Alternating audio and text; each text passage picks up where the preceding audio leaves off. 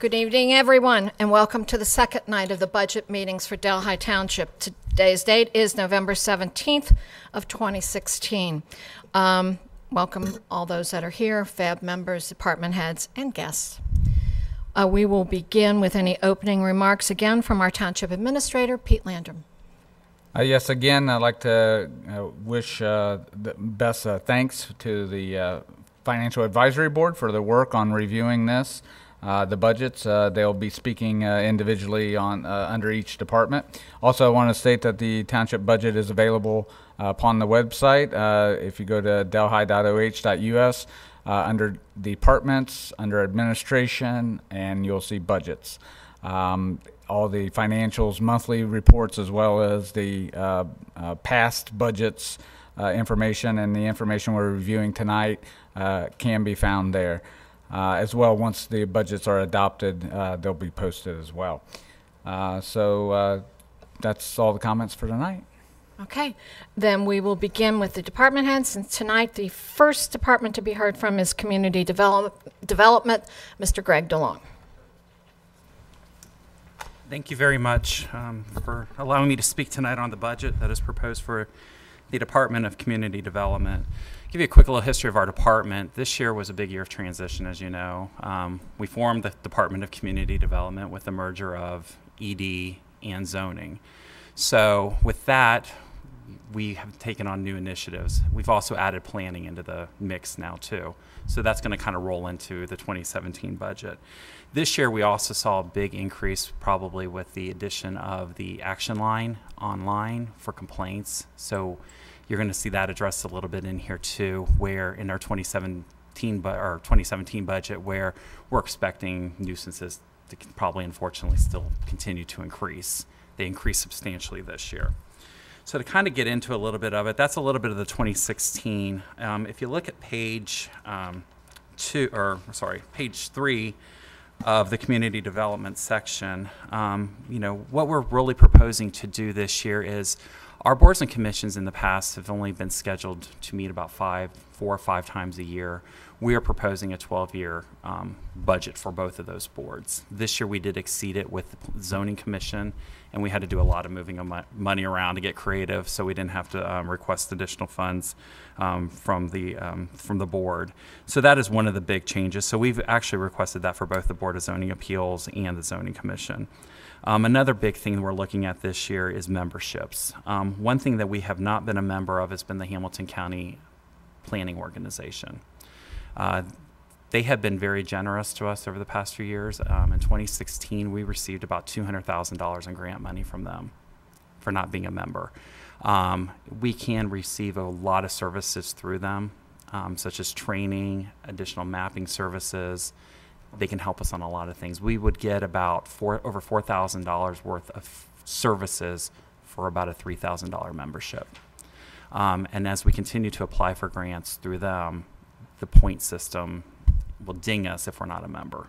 So it is one of those things that we thought would be a good time to request an addition. So that's probably the biggest one you will see that we're looking at doing over this year. Another one is economic development initiatives. We're looking at continuing phase 2 of the Plan the Pike rezoning map amendment, text amendment for primarily the residential areas. So this would be primarily from Greenwell down to the City Corp limits going east on Delhi Pike. We're looking at contracting again with McBride Del Clarion. This was originally a proposal to be completed with the first phase. It was split into 2 phases. We are, as you know, wrapping up phase 1 right now. You'll be seeing that here at the 30th and hopefully again on the 14th of December. And then we'll start phase 2 at the beginning of the year with working with them. Another thing we're looking at doing is partnering with Hamilton County Development Corp. And this kind of falls under the economic development side of things. We're out marketing the township, but sometimes we're not sure what we're marketing it for. What are we really going after, and is it a use that is really needed here, or can we draw here? And speaking to them, they provide a study. They can do a retail leakage study for us, and I've been working with them on trying to figure out how we can get that done in 2017. They say they can cover up to 75% of that if we pursue it. So we're going to ask for a little bit of funding to help cover that additional cost. Overall, it costs, they're estimating about $20,000. So we're asking about $5,000 to help with that retail leakage study. So that's one of the big things.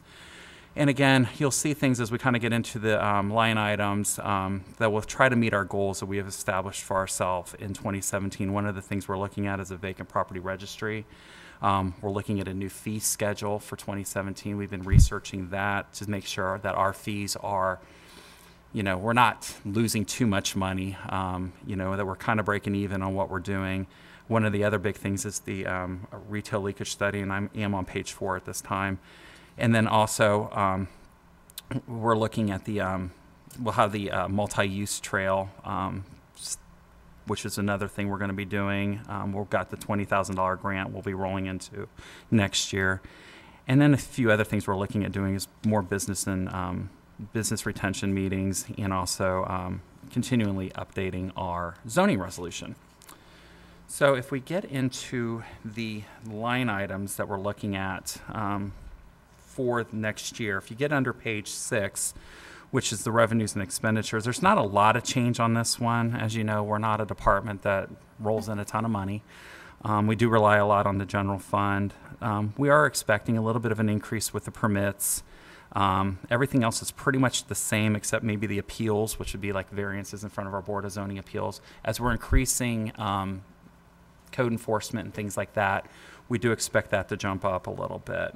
You also see the $20,000 grant that we've received from Hamilton County for the bike study, bike path study that we're doing. And then that's pretty much the big changes that we see are the big things going on under revenues. Do you have any questions about that so far? I do. Just Sure. a quick one, Greg. In your comments, you did mention how, the permits and the banner fees were a lot less than expected, in 16. Are we okay with, bumping up our permits a little bit and keeping our banners the same? We actually dropped the banners from 16 into the 2017 numbers a little bit. We're trying to adjust to what our current environment has been. We are trying to promote the banner program better than we have in the past. Right now it's looking, unfortunately, we'll have one user for next year, which will probably be the skirt game.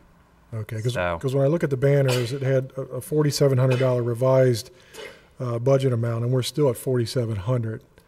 So that probably should have been lowered a little bit. That's pretty. I guess we'd like to get to that number. I don't know if we'll get to that number or not. all right, we'll just think about whether we want to adjust that number before we finalize. Sure. So if we get under page 7, which is the expenditures for the department, one of the big things you'll probably notice right off the bat is we have combined the full-time positions and the part-time positions into each into their own singular line item. Before there was kind of a breakout with certain positions, but all the full-time positions were all broke out, but the part-time positions were combined into one. So what we have done is just basically combine the full-time into one line item, part-time into another line item. So the full-time would be myself and the zoning inspector. The part-time would be the zoning coordinator and our administrative assistant on our end. So those were one of the big changes we kind of did to clean this up a little bit. So you'll see a substantial number change on some of those. Actually, the first one, the 01, is actually a new line item we added, which will address the full-time employees. Again, we talked a little bit, or mentioned earlier, about the boards and commissions. We have proposed to budget them for 12 meetings, so 1 meeting per month. We do expect primarily the zoning commission to definitely meet that as we're improving or enhancing our planning efforts going into next year. I know I mentioned the plan the pike, but we're also looking at doing more staff, code changes we'll do internally. So we are expecting this board to meet more next year. Another line item you'll see jump up here is the part-time again, as I mentioned, because of the combination of putting in the 2 part-time positions into one line item. So there was a substantial jump in the percentage of number there.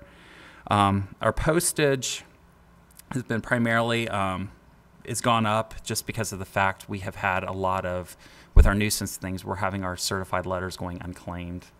and we are doing a lot more certified letters. So that also jumps our postage up as we send them out certified, and it is quite expensive to do that. So that is one line item you'll see that has probably jumped a little bit. Printed materials is one that has, as you notice looking at the on page 7, it goes up and down. Next year we're planning on doing a lot more printing. We'll be doing our printing for our zoning permits next year. So it's an every other year thing. So that's why that line item has gone up and down every other year. It's primarily to cover the cost of doing the permitting or the printing of our permits. Office equipment is one that you also see, which is 0505, that has jumped up. That is one that has jumped up because of the fact of, again, with more nuisances and things like that, our printer costs have gone up. We do use a colored printer in our department, and we have probably in 2017, we'll be looking at partnering with the IT department to figure out if we can try to minimize this. We have our own desktop printer, and we're averaging about $100 a month just in ink on that little printer. So we'll be looking in 2017 to try to figure out what we can do at the fire station, because the large printer we have is only a black and white. And so we do a lot of printing of maps for residents that come in and try to fill out their permits. So that is just, unfortunately, is just a burden we're dealing with right now. But again, we're hoping in 2017 to address that. Line item 0507, which is advertisements, you see a 35% increase there. That again is just to address the boards and commissions and our nuisances primarily. And also the addition of the meetings we're doing for zoning commission and the BZA.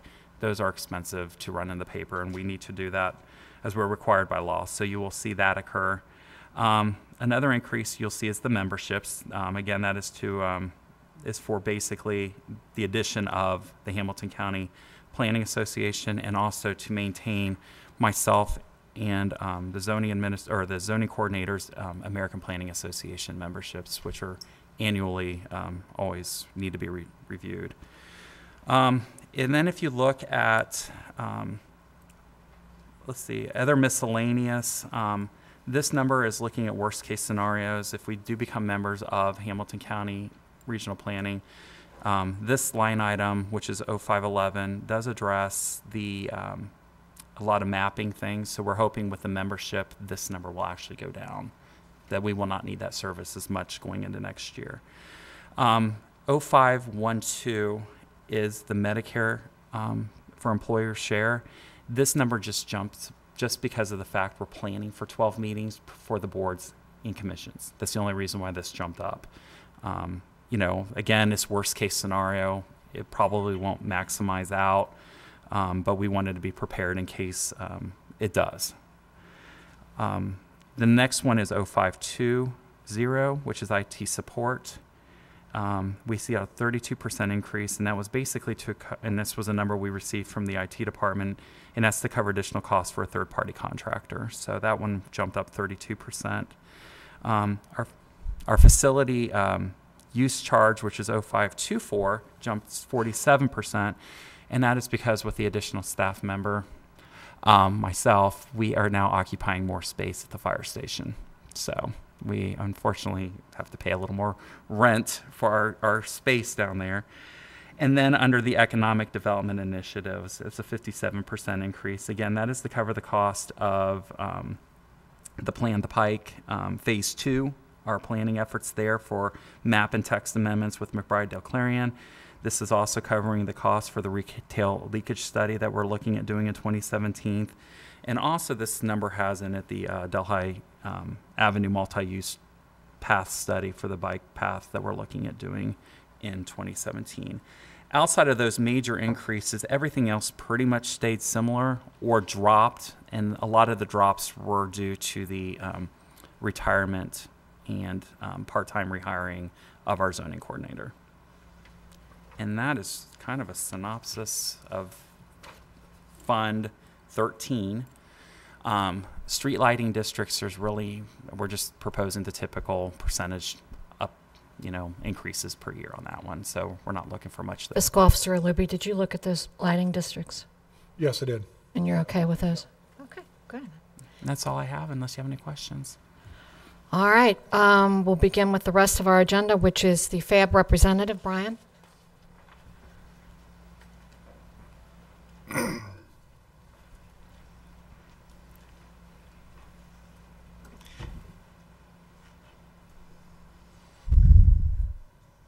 Mr. DeLong, we're not finished with you.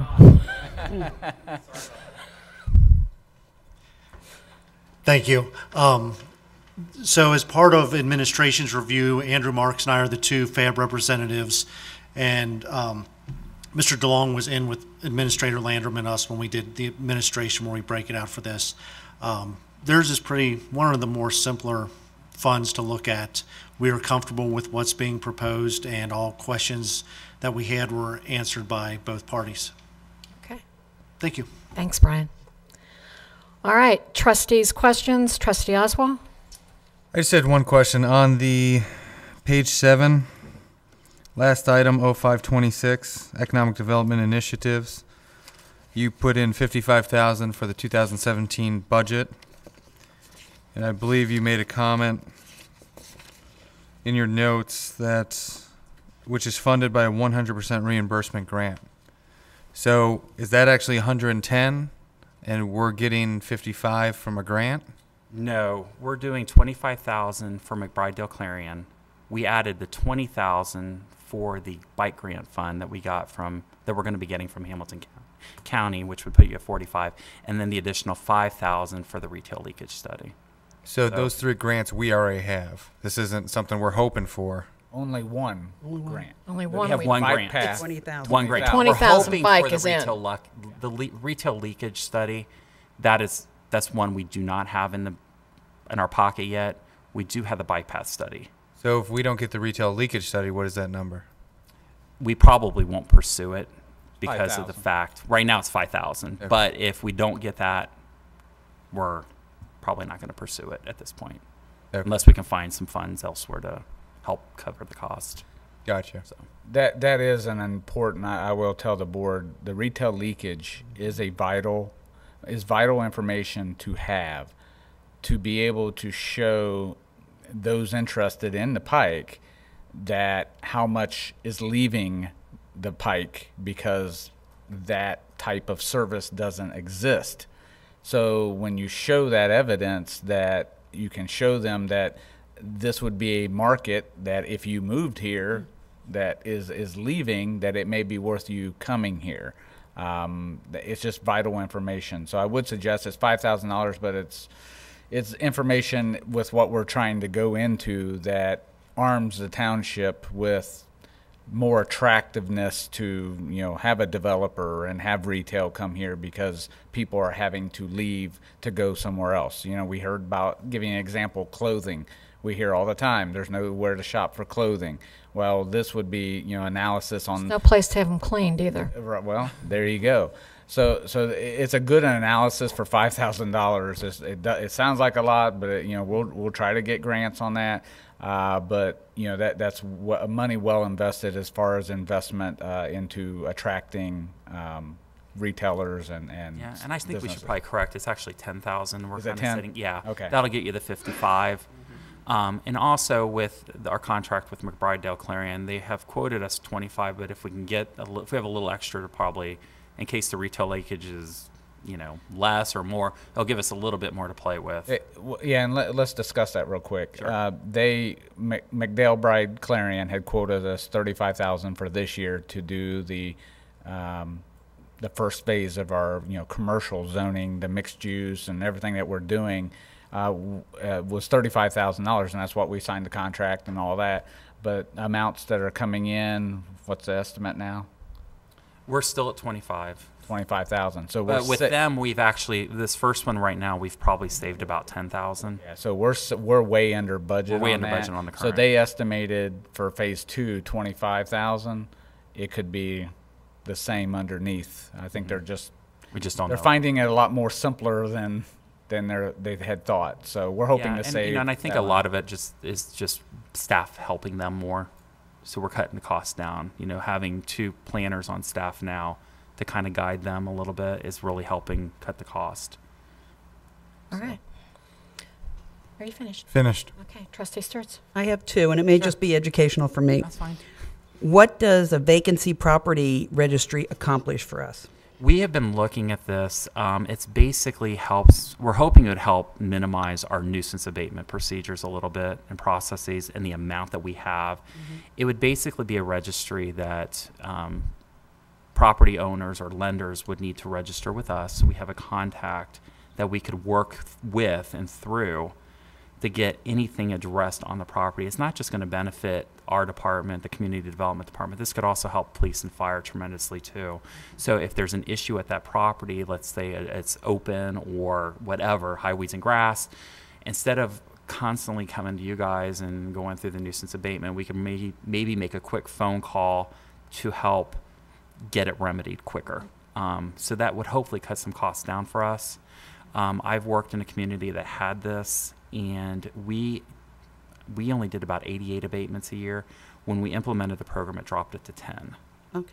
So it's just one of those programs. We're not sure how it will work yet, but we've been in communications even with Coleraine Township. They have it on their books right now, and it's working quite well for them. So we're looking at probably trying to mimic theirs a little bit to see, being a township to township, to hopefully help us out and help the other departments too. Great. My second question is, looking at all the lighting districts, if I'm reading it properly, we're losing money on them, and you're saying we're going to go up 1%. Why would we not want to? I'll help answer that. Thank you. Those, you'd have to go to the very front of the book under administration, page, here, I'll guide you right to it. The front part of the introduction part, if you go to page 11 of 12, and page 11 of 12, and if you look at the lighting districts, they all have fund balances, and our goal in a lighting district is not to grow fund balance. So what happens is we assess the cost. I believe it's every 3 years. There's a rotation of what we look at, and we try to guess, and you realize guessing what electric costs are going to be. We try to guess what the assessment needs to be to fund that over the 3-year period. And if we've over-assessed, then we need to spend in deficit and drain the balance down. So that's when you see some are negative. Well, we don't want to charge homeowners any more than we have to, so we'll drain that down, and then the next 3 years we'll look at what the balance is. We like to keep 9 months to a year in balance, and you're not talking significant balance. One has $1,100, one has $2,900, so it's not much. We want to keep a little bit in there so we're not negative, but we're trying to guess what the rates are and guess all that stuff. So it's a purposeful spend down, meaning we're looking at the cash fund and saying, hey, we don't want to assess any more than we have to landowners. Okay, So thank you. That's why you'll see negative. All right, thank you. Okay, Greg, I just had a couple of thoughts. How many of the nuisances are coming to us online? Oh my gosh. That's I don't know been- the breakdown of it, but we probably, I'd say 70%. Great. Yeah, Right. it's been a big increase. We'll come in on a Monday, and we'll have during the summer. It would not be uncommon to see 5 to 20 that people would email in over the weekend. So. On the banner program being down as far as people contracting for the banners, I don't like to see the metal things up there empty. So I think, did we buy the flags last year, or? Yeah, we own our We own flags. our Well, own we'll Delhi. keep something up there that's not going to be an empty bracket. Right. Okay. We'll All keep right. ours up as long as in between, I think. That's another thing, too. Some of the costs up there we could consider, which I think we would have some funding in there in this budget, because it's been talked about that not only the Delhi logo ones that look really great up there, but the other thought was that we'd have produced that were like for a 4th of July kind of celebration, something with the flag. You've seen that, something that if you bought the kind that was decorated and didn't say necessarily 4th of July, but had the flag up there, you could use it for Veterans Day. You could use it for various holidays. So that's an idea that we could do too. So there's something always up there and presentable. Because you wouldn't want to leave our, one flag up there like forever. Because number one, it'd be weathered. And I don't want to see empty brackets up there either. Right. Okay, and my other question is, I think you kind of reviewed all your board members and everyone's back on your zoning boards for, great, super. All right, that was all my questions. Fiscal Officer Luby? Greg, you mentioned in your notes one of your goals for 2017 is to hopefully enforce the sign regulations on the business corridor. I mean, what does that entail? I mean, are we looking to start fining businesses or Well, on the encouraging business them? corridor, 2017 is going to be an interesting year when it comes to signage on the business corridor. One of the big things we're going to have to do is go out and actually address the non-conforming signs that we're going to be creating with the new zoning district that's going in place. So a lot of the signs that they're going to be, the permanent signs, will be grandfathered in. So we're going to have to do all that. We're also going to just get out there. We have unfortunately, we have quite a few business owners who are just ignoring our rules. And one of the projects that our zoning coordinator has been assigned to do, and actually have it complete by the end of this year, is to get out and meet with those property owners and sit down and explain the rules and regulations. There's some of them that have signs that have no permits, and we're trying to get those addressed also quickly before the new regulations go into place, because we don't think the signs that they're probably wanting are going to work under the new regulations. So it's just a little bit of that kind of stuff we're trying to do. Is we're really just trying to get people to understand the rules that are in place. It's more education than anything, and that's pretty much what our goal is to get it dressed up. Okay. Yeah. I just didn't want anybody coming out saying, Delhi's forcing us to buy new signs. No, we're not going to do that. Even with the new zoning district in place, everyone's going to be grandfathered in for their permanent signs until they choose to change it out, and then they'll have to bring it into compliance. Yeah, because one of the catches to that is once a business is empty, it's empty, and a new one moves back in, that sign, if it may have been compliant when it was filled, but now that it's been emptied and unoccupied, when a new business moves back in, that sign has to meet the new regulations. So that's how pretty standard. Yeah. That's standard everywhere. Okay. Yeah. All right. But that forces, over time that things come to be the way, the new Uniform. regulations. If not, nothing ever changes. So. Right. That's all I had. Thank you. Okay. Do I have any public questions or comments? All right. Then we will move to, thank you, Mr. DeLong. And we will move to Parks and Recreation. Josh Torbeck, Director.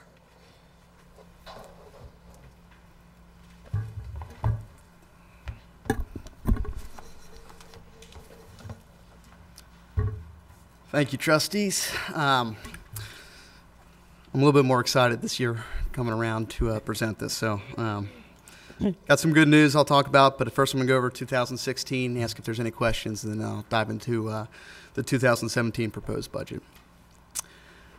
Summary of 2016, our biggest project would be the paving. Of course, a lot of that was done by contractors, but it was really a group effort between us and Public Works as far as preparation, communication, planning, and finishing off the project once it was done. So I think everybody would agree that transformed Delhi Park, and it's been a significant improvement. As far as staff, the only real change we made was taking the full-time horticulturalist position and eliminating that and creating a new part-time greenhouse nursery coordinator position. That was really the only major change we made. And that transition was seamless. We didn't see any drop-off in anything, so that went well. As far as events, I think everybody here would agree that the bicentennial celebration was a big part of Delhi Parks this year. We host a lot of events. We're part of a lot of events, from the dog days to all the historical society events. We played a big role in that as far as trying to host or be a part of the event or be as accommodating as possible for those events. And I think that was a pretty big success this year. It was neat to see the different organizations and individuals come out for that. And the Parks Department was pretty excited to be a large part of that celebration. And you have to excuse me, part of this budget I prepared before the levy was passed, so some of the notes in here are a little dated. One of our biggest concerns in 2016 was the budget. We knew that going into November that we would be trying to pass a levy. With the passing of the levy, a lot of those budget concerns have subsided, and the foreseeable future seems very positive and bright. So that that part of our aspect, our duties, the budget, seems to be intact. I'm going to go over some line items, and this is for 2016. This isn't proposed for 2017, just some changes that happened during the course of the year. On page 11 will be your best opportunity to kind of follow along with that. Account 0101, salaries full-time, and I touched upon that, is the elimination of the full-time horticulturalist position. We actually made that change after the budget hearing towards the end of the year, so that wasn't reflected in the budget. So that decreased about $20,000. 0102, seasonal salaries, that increased by $33,000, and not because we appropriated more money. We just transitioned some of our part-time, what were labeled as part-time positions, to seasonal positions. They were positions that end. They had a seasonal deadline to them, so it didn't make sense for them to be in the part-time line item, so we just moved them over. So no money changed. It was just reappropriating where those people were placed in the budget. 0103, salaries part-time, an estimated decrease of $12,500. We actually added the greenhouse nursery coordinator position to this line item, but because we moved all those seasonal people from part-time to seasonal, there was actually a decrease. Once again, the money didn't change. It was just about reappropriating where people were positioned.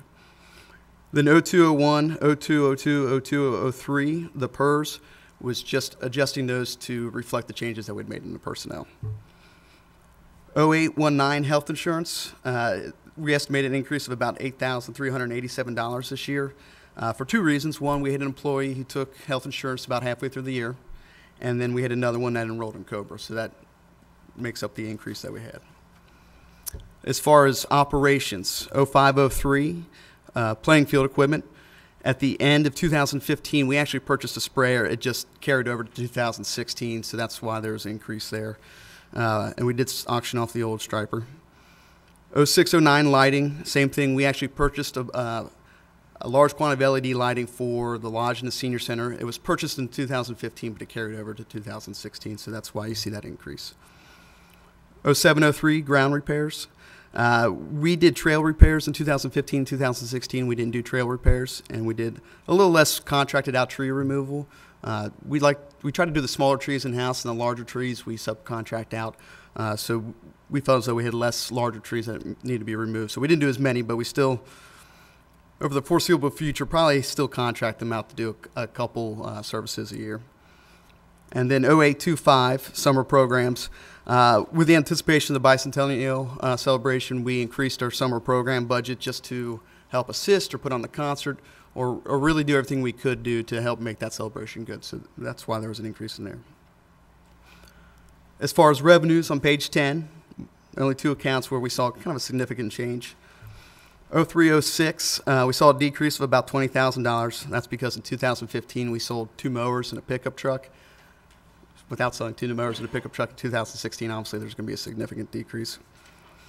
And also, when one of our employees enrolled in COBRA, that also creates an increase in revenue for us, as it's also, as you saw, in our expense, if they pay in and to us and we pay out. So it evens out, but it did call for an increase in that particular part of other. 0601 transfers in. Because of our proposed expenses, the general fund did increase the subsidy for 2016 of about $14,000. With 2016 coming to an end, our cash balance we predict to be about $178,000, which would actually be up about $17,000 from $161. The big reason for that is I think we continue to become more efficient and reduce a lot of our spending as far as just being more efficient with our operations, figuring out how we can do things and utilizing our employees the best we can. As far as major changes in 2016, I kind of already touched upon it. Really, the biggest one for us was just the change of the one position from full-time to part-time. Everything else kind of remains status quo. Any questions about 2016 before I go to 2017? Trustee Oswald? No questions. Trustee Sturts? No, thank you. I don't know if this would really come under a question, but I found it interesting in looking at the park facility revenue. If we looked at 14, 15, 16, if we look under the lodge, we've had a steady increase in revenue from the lodge. And this is with giving the nonprofits a no-charge rental. Yes. Amazing. Yes.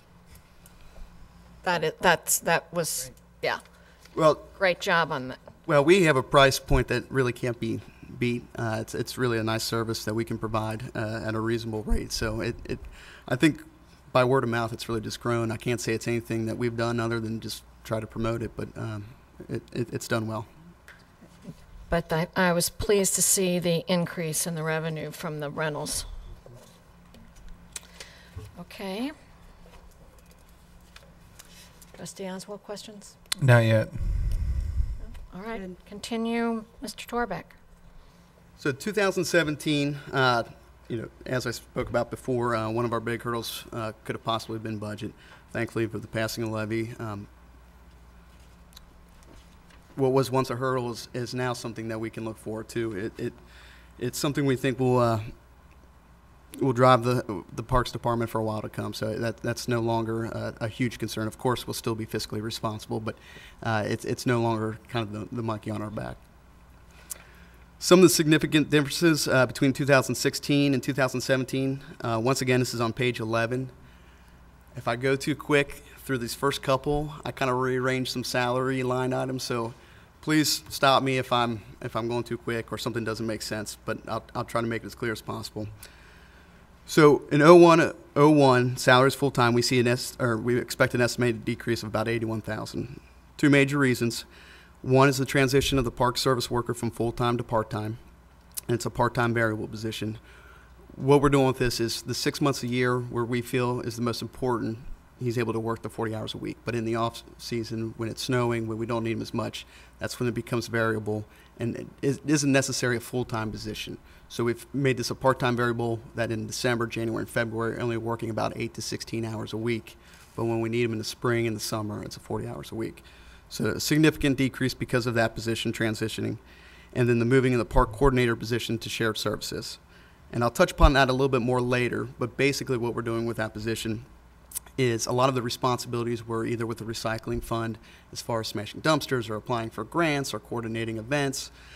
So we thought it was appropriate to put it in shared services just between admin and the Parks Department, not any other department, to share some of that cost of what that position was doing for the recycling fund. 01, 03, salaries part-time, estimated increase of 36,000. One reason is, as we talked about, the transition of the park service worker from full-time to part-time, so that increased it. And then with the passing of the levy, the addition of the special event coordinator, which was part of our levy campaign, was talking about adding more events, more festivals, more movies, things like that. And we needed someone to head that up and really streamline that. So that would be the addition of that position. 01, 05 is salary shared service, estimated increase of 38,000, and that directly correlates back to the park coordinator position shifting from full-time to the shared services. 02, 01, and 02, 03 is PERS, and those changes are just to reflect the changes we made in the salary line items. 08, 19, which actually goes on to page 12, is health insurance, estimated decrease of 19,000. Once again, directly reflects back to the transition of the park service worker from full-time to part-time and the moving of the park coordinator position to shared services. 08, 03, shared health services or health insurance. Estimated increase of 3,000. That was because of the transition of the park coordinator to shared services. And then 0846, which was a new line item we created for the park resource officer. Another part of the levy was collaboration with the Delhi Police Department, creating this position who would be in the park 7 days a week. So we need to create a new line item. It's basically an agreement with the police department that we'll pay them this amount each year to make up our part of paying for this position's salary and benefits. As far as operations, 0818, general liability insurance. So we did this as kind of, this isn't set in stone, obviously. We haven't crossed this bridge. This hasn't been presented to you, but we wanted to be forward-thinking in case we did move in this direction. You see it, general liability insurance estimated increase of 3,000. There's been some talk and discussion, and obviously there's still more to be had, and I hope to have a a presentation for the trustees in December as far as what's going to happen with the concession stand. But this would directly correlate with the future of the concession stand, that if we ever decided that we wanted to get a liquor license, if we wanted to sell alcohol, this would be the increase to our liability insurance for us to be able to do that. So $3,000 is in there if we were to move in that direction. Now, obviously that decision hasn't been made. It hasn't been discussed to the full amount. So if we were to go in that direction, this wouldn't change. That $3,000 wouldn't exist. So, but I wanted to put it in there just in case we did move that direction. 0825 summer programs. Once again, with the passing of the levy, we want to have more activities in the park. This gives us the ability to get the bands out here, to get the movies, to put on festivals, to have the people come out. It's expensive to do that sort of things, and obviously we'll look for partnerships, but this gives us the ability, to get the ball rolling with that. And then 0843 park office rental, an estimated decrease of $3,700. With the building of the new firehouse, I think you'll agree the grounds and the landscaping is a little bit different than the old firehouse, and we'll be in charge of taking care of that. That and with the CIC properties, we'll be taking on some additive maintenance. But just the Greenwell Avenue Firehouse, the new one, what we've done is just pretty much called it a wash. They're going to take away the rent, and we'll take care of the grounds. Can't you arrange a barter between the fire department on some of this, between their green space maintenance and your rent? Yep. So that's we're getting rid of it, and we're calling it even. Okay.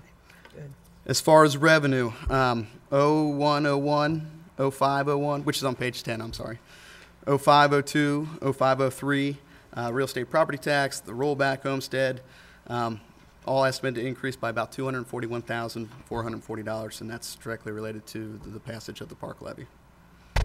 0302, field rentals, estimated increase of about $3,300.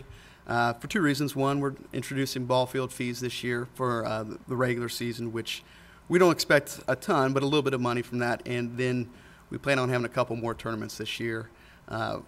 Our regular league, our not whole league, who used to dominate the weekends, is no longer dominating the weekends, which has opened it up for tournaments.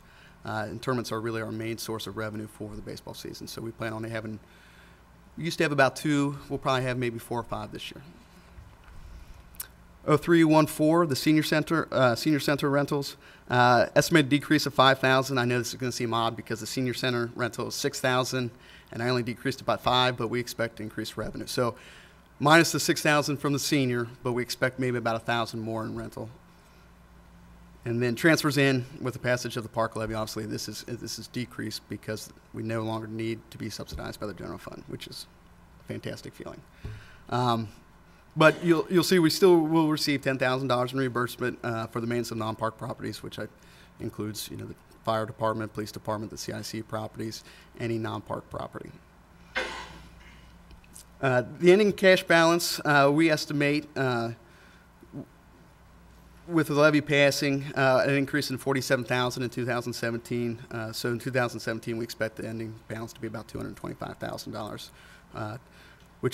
which is good because, as the levy works, as we get towards the later years, it kind of flips, and we'll have a nice little bit of an egg nest for this, for any future expenses.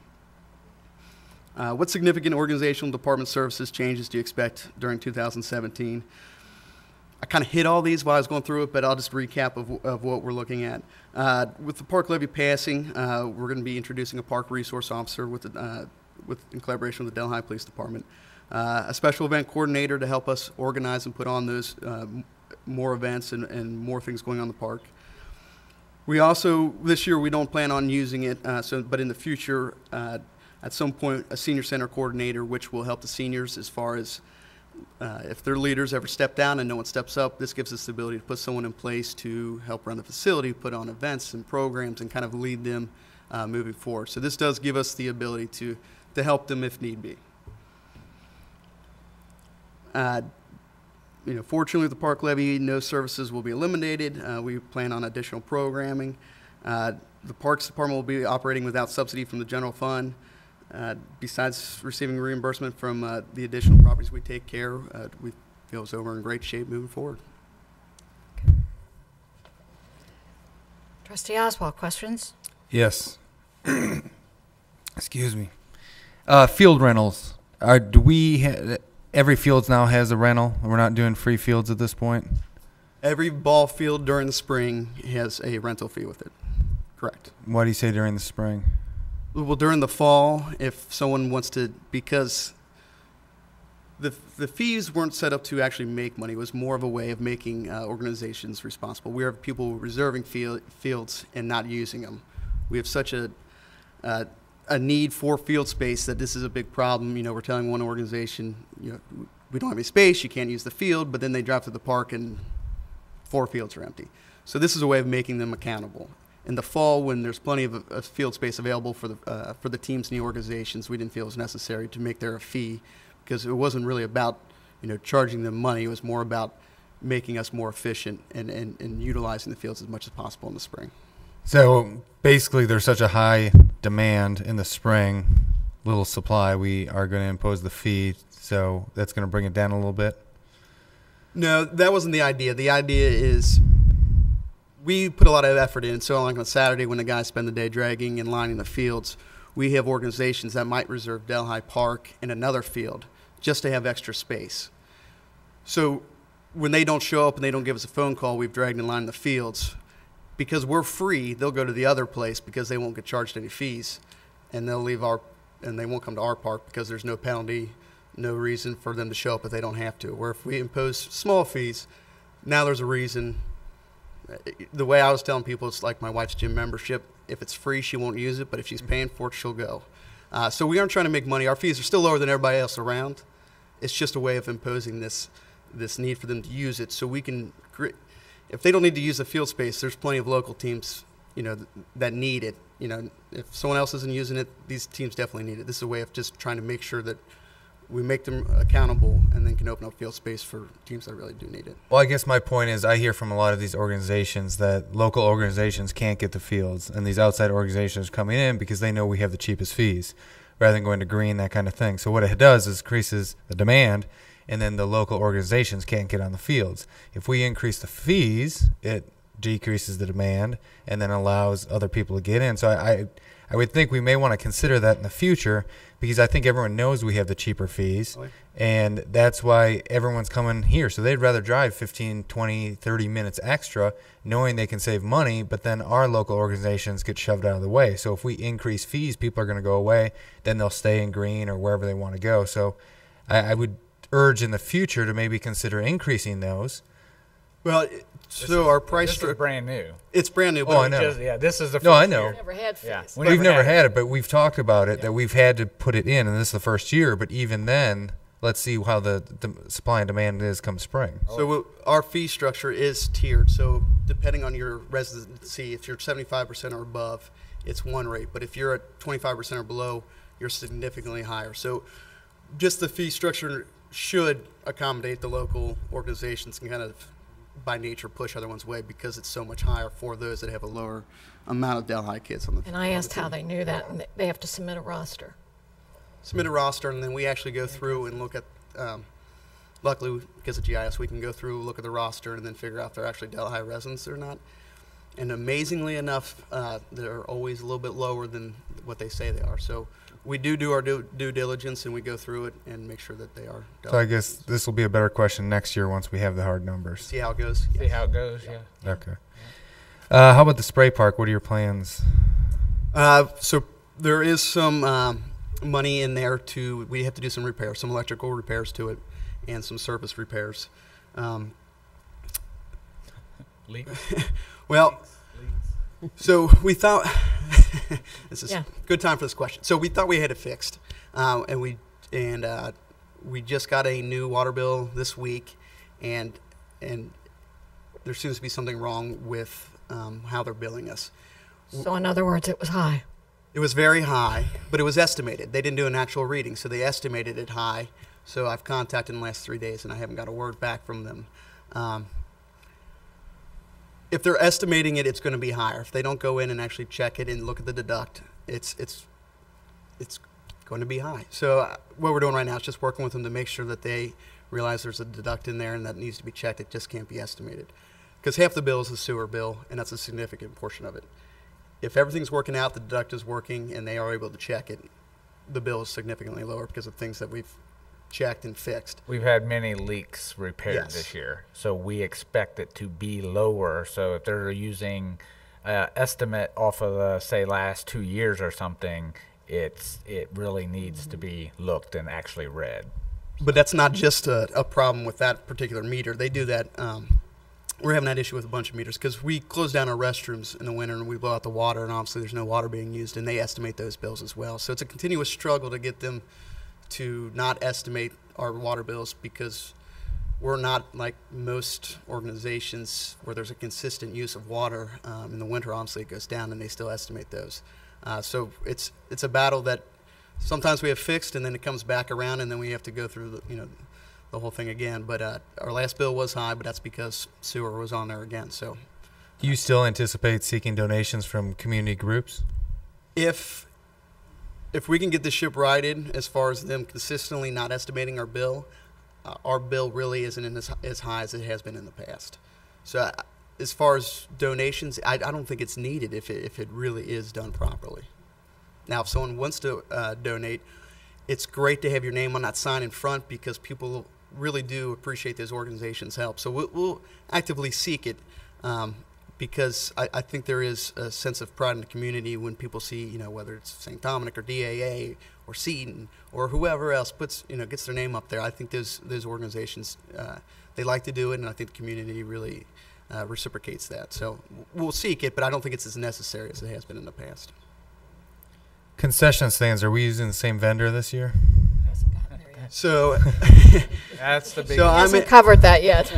So when we get there, my answer is going to be the same. I would have liked to have something done in concrete before now.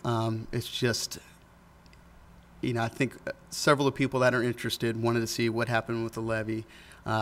We had talked about, possible liquor license and stuff like that, and I think they kind of wanted to get the board's input. And the person we had last year was great, fantastic. I don't know if it's worth his time to come back. We're still in negotiations and talking. I hope to have basically 3 options for you guys in December before the start of the new year. And then you can take a look at the 3 options, weigh them, and give me feedback on what you think would be best. I was hoping to have it for you today, but I don't. And this would be basically we take a % of what they sell, so we don't have any employee fees, Right. inventory fees, that stuff. So I guess typically, I think last year, what did we get, 8%? 7. 7%. So if we incorporate the beer and we pay $3,000 for the license, I mean, I'm trying to think how much beer we need to sell, but you're not going to break get even. it. we're not going to break even on the beer alone. And the biggest thing, trustees, is, and because Joshua and I have had extensive conversations on this, is when we're moving to the festivals or moving to the concerts in the parks and all that, that means that vendor is going to be the one to wanting to sell that versus us picking up a temporary alcohol permit and having selling the liquor and being able to then offset the cost of that program of the concert with what we just made. So there's a conflict with the skirt game. Well, there would be that, could be that too. We've always written it into their contract that they would not compete with that, so we've been lucky with that. But I'm just talking about our concerts in parks now, the movie nights, the programmings, where we're going to have the park field. The vendor, if we hire a vendor, they're going to want to have sole rights to those events. Well, then we could negotiate that out. then they're not going to come. It's not going to be. Then they're not going to come. That's the issue. There's not going to be enough for them to motivate them to come for that.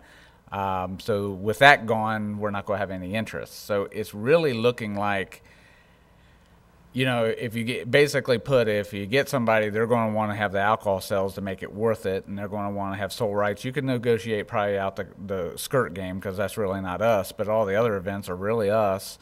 They're going to want that, and all we would get is the flat rate of 8%, 7%, whatever it is of that. And by the time you add all that up, it wouldn't pay for the $3,000 for the extra license. But you could renegotiate special events in a higher percentage. So even if we go up to 15%, they're going to make more money. We make more money. So I mean, we don't have to be locked in at a 7% for every event. You could, but it's the level of interest, and that's what's interesting. He's doing the feelers and what is really realistic, and so for right now, the concession stand budget only reflects just some minor, electric bills and stuff like that. There's nothing else really in the concession fund right now. That's going to just have to be something that's, I think he's going to present the options and get more direction from the board and see what the options are. And we can always appropriate, in the future when the decision's made.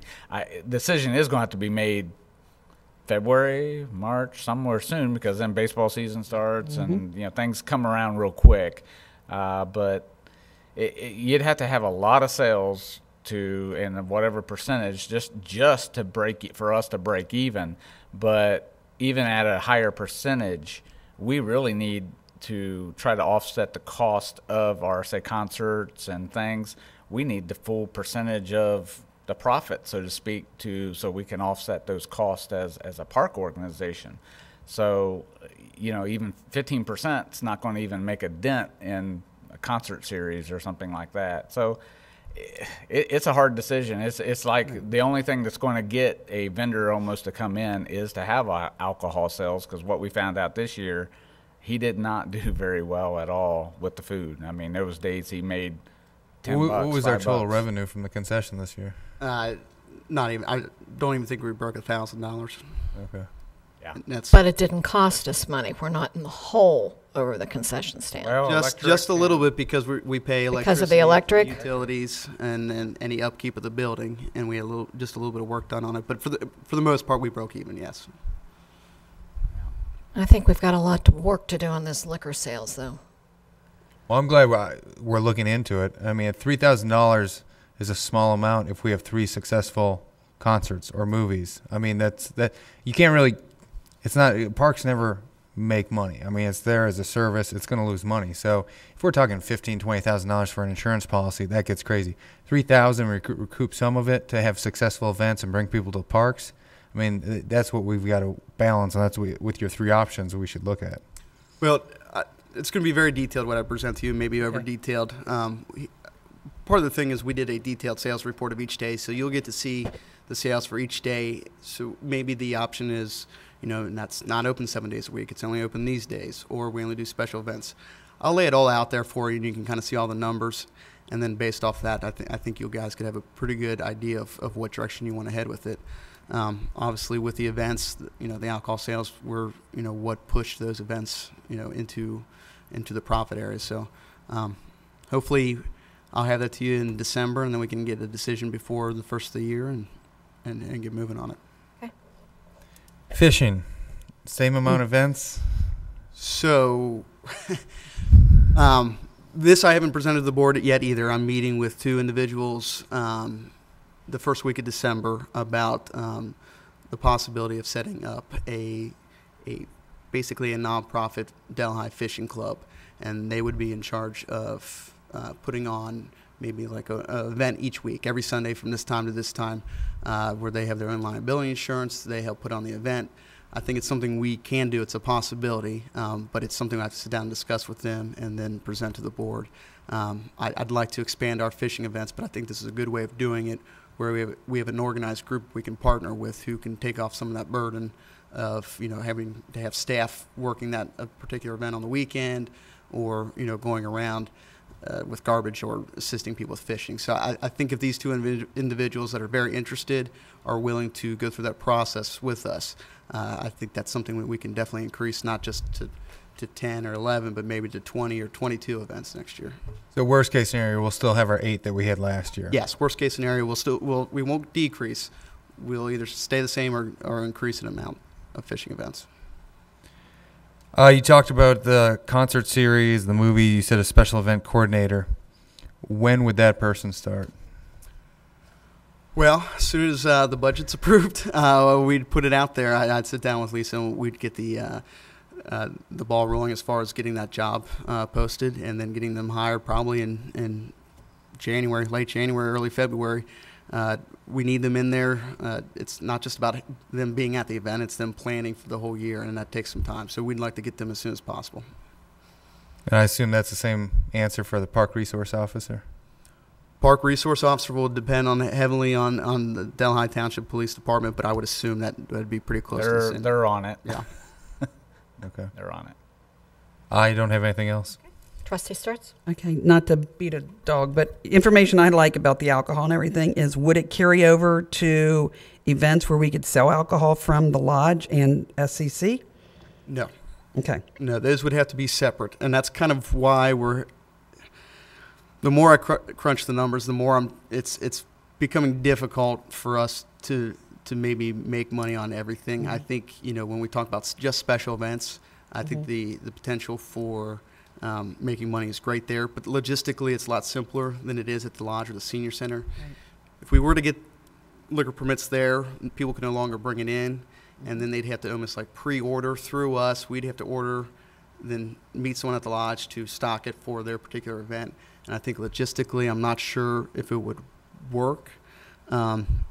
We've looked into it, but Your event coordinator could handle that? Possibly. Possibly. Okay. So my concern would be whoever the vendor ends up being in the concession, they have to pay over 21-year-olds to serve. If they open and serve them a drink, yes. Yeah. I mean, that may cut down on somebody wanting to work what a teenager might want to work, or a college student, Correct. whatever. Okay. As far as, hiring, summer Right. help, a 16-year-old's probably more willing to work for Right. a smaller rate than Right. someone who's... Okay. In my past life as event planner, I do know you can get a liquor license for beer, wine, and alcohol for $400 a day Yes. per event, which seems a lot cheaper if we're going to, unless we're going to do 10 events or 8 events, that might be more cost effective. And that'll be one of the things I discuss is, with our events, it might be more reasonable just to get it per the event instead of for the whole entire. And it's limited to one a month. Yes, there's a certain amount of days you can get it. Right. So what you could do is piggyback, because it's good for a couple of days. So you could do like a Thursday concert and then an event on Saturday and piggyback off of one permit. Right, So you get your most bang for your buck instead of, we could call it, Delhi Days Weekend or something where we have 4 events lined up off of one permit and make that money instead of trying to just do one event per permit. And let me just say, one of the ideas is if the concession stand that we want to do the special events so that we sell hold the special liquor license and maximize the profits for that then the concession stand, one of the ideas is that it won't be open. The concession stand itself won't be open, but an idea, and it's an idea, so just he'll float it later, is to actually contract with various food truck vendors that would be permitted to come through. There's plenty of them. They would love to have access to Delhi Park, and we would get a percentage of their sales and not have to maintain a facility. Food would be available, and we wouldn't have to worry about overhead or the concession stand at all, and we'll just utilize that place to stock the alcohol for when we have special events or something. So that's another idea. Again, it's out there. Thank you. Okay. Each department has talked a little bit about their manpower and what we can expect. Are you expecting any retirees coming up in the next year? Just the one. So I think There I is failed to one. mention that is the park service worker that I talked about transitioning from full-time to part-time. The reason we're doing it next year, about 2 or 3 months into the year, is because of the retirement of the person in that position. So Okay. after they retire, we will be transitioning that. So there's some, okay. So change in the there. budget, there's a little bit of money in there because they'll be in that position for 2 or 3 months, and then they'll transition into the part-time role. So Okay. Then also grants, the spray ground, the knee house property. There's a couple of other places where we could probably use those. Where are we on, writing a grant, looking for a grant for Grant Park? That's right. we, as far as grants, we're probably going to send something to the board to approve us applying for a grant with Kaboom again for a playground. We have probably 2 locations in addition to Delhi Park, but also at 5 Points Park. We believe in the spring that we have the possibility to put a playground there. So we will be applying for a grant for playgrounds for those 2 locations. As far as Knee House property, we have another organization who is very, very, very interested in partnering with us to develop it as far as helping with grant applications, raising the money, doing anything they can to help because they want to be a big partner with us. I hesitated to say anything because I wanted to make sure the levy passed because I didn't want to try to develop something that we couldn't maintain. Now with the levy passing, we can start moving forward with this partnership as far as finding out, moving forward how we can get the park developed and done it in a mutually agreeable way. They're terribly interested, and I think they have the resources to really help us move forward with that park. Okay. With the levy passing comes great responsibility because, your residents have given you great hope and faith in the fact that you will have better security and better safety in our parks. And we're talking about events. So I don't think I would wait until spring to start scheduling anything. We need to deliver on the promises we made with this levy. Absolutely. I told one of my guys, I said, good news, the levy passed. Bad news, the levy passed. Now we got to That's right. Now we got to put our money where our mouth is. So we're ready to go. I couldn't be prouder. I couldn't be more happy with the staff I have. They're amazing. Obviously, anything that I achieve is directly related to how successful and helpful they are. So I have full confidence in them moving forward. Okay. All of my concession stand comments, I'll wait until I see your plans. I'm not a big fan of the concession stand. I openly admit that. Fiscal Officer Luby. Josh, are we missing out any opportunities to market our facilities, the lodge and the senior center? I mean, it looks like the shelters are pretty busy during the summer, but, are we marketing it on our website, on our Facebook page? Is there an opportunity with public radio to get the word out? I think there's always room for improvement. What we've started to do a couple things is we just started introducing a monthly newsletter that's coming from the Parks Department. We started an email list where we're getting this out to all the local organizations. But part of that is you can sign up as an individual. I think one of the things in Delhi, one of the problems is you always hear people say, well, I never heard about it. So instead of, social media is great, community access is great. All these are great tools. But I think for a lot of these things, we need to get right to the source. So we're hoping to grow this email list that includes events going on, but also, don't forget you can rent the lodge or don't forget about the shelters. That's one way we're trying to get to people. Me and Mr. Landon talked about, the possibility of, collaborating with different organizations, nonprofits to maybe to get some signage on the actual shelters themselves as far as, we're working in collaboration with them, to maybe increase revenue, but also kind of put a name to that shelter, not just Shelter One, but maybe so-and-so shelter or something like that. So we're hoping that kind of brings recognition to the shelters as well. As far as marketing, the local radio has become a great partner with us. We have them for all our events. They've been a great companion, so I'm hoping in the future that's something that will continue to mature and blossom with them as well. Yeah, the lodge, the senior center, there's advertisements that run on cable access for the advertisement. We post on Facebook every once in a while just as a reminder that those are out. And also on our website under the Parks Department is the clearly labeled Parks Department called Rentals. And then you go under Rentals and the lodge and senior center with pictures inside, descriptions, rental forms, everything's out there. So it's more accessible, more information out there than ever. Not to say we can't improve, but it's definitely, I think that's part of the reason why we have seen an increase. One thing I'd like to see too, Josh, on your charts is maybe, you show the days that are rented, but maybe the number of days that the facilities are rented. That way, kind of give us an idea of the increase as well. I don't think that's on there. It's not, Okay. but that's easily attainable. All right. That's all I have. All right, our FAB representative, Charlie. Thank you. Pete Feitner was the other FAB member involved with the reviewing the Parks and Recreation Department.